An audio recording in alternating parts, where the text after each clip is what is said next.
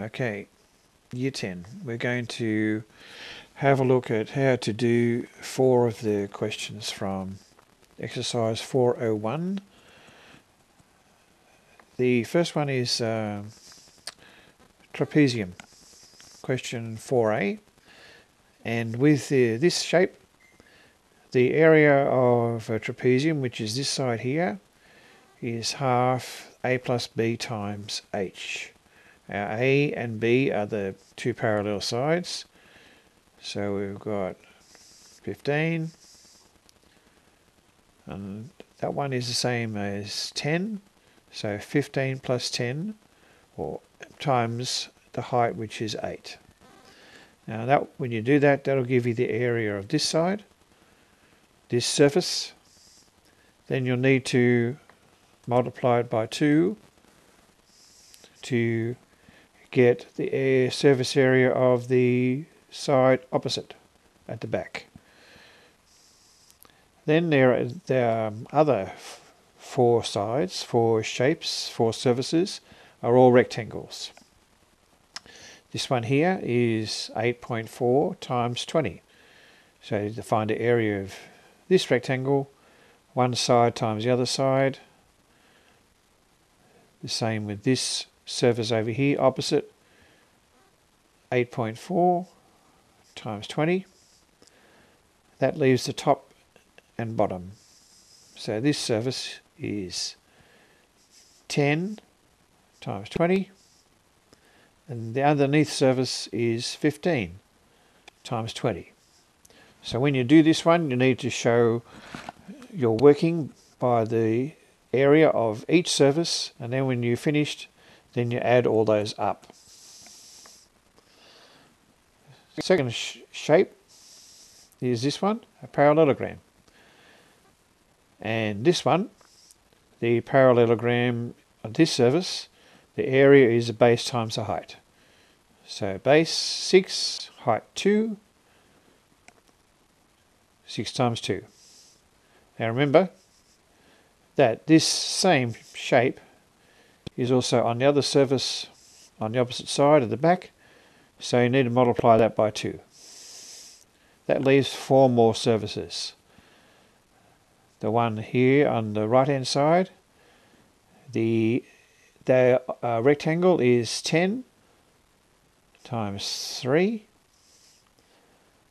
Same with this one over here, 10 times 3. The top is 10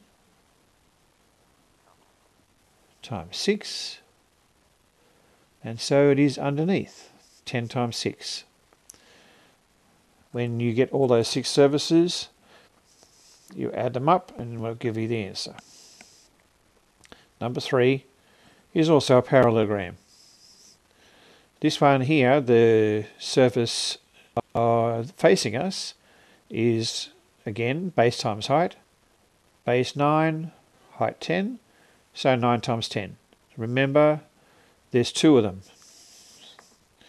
So the surface behind is exactly the same dimensions, so that multiplied by 2. 4 more surfaces. This one here, rectangle, 12 times 5. The one on the opposite side behind, same, 12 times 5. Underneath, at the bottom, 9 times 5. And this one at the top is exactly the same. Then you add them all up. Lastly, another trapezium, but this time it's on its side. Now, same formula, half a plus b times h, 12 plus 18, and h is 8, half times 12 plus 18 times 8.